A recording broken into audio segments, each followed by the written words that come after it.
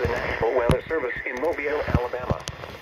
The preceding signal was a test of the NOAA Weather Radio Warning Alarm device for stations KEC 61 Mobile, KEC 86 Milton, WWF 55 Jackson, KIH 59 Dillinger, WNG 646 Britton, WNG 640 Leakesville, and WNG 607 Greenville. During potentially dangerous weather situations, specially built receivers can be automatically activated to warn of the impending hazard. Tests of the signal and your receiver's performance are normally conducted by the National Weather Service between 9 and 10 a.m. and between 6 and 8 p.m. each Wednesday.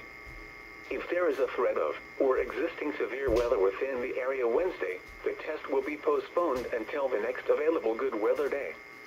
Reception of this broadcast, and especially the warning alarm, will vary at any given location.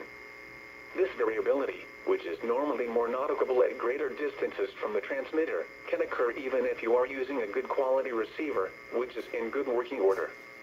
The warning alarm will be activated for hazardous watches and warnings, which affect the following counties: in Mississippi, George, Greene, Jackson, Perry, Stone, and Wayne.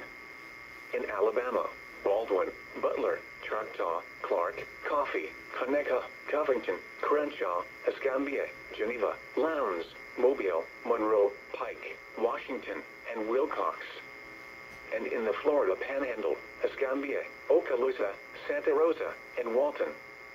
This has been a test of the NOAA Weather Radio Warning Alarm device. We now return you to our normal program.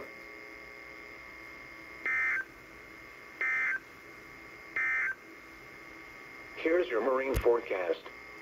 On the weather map,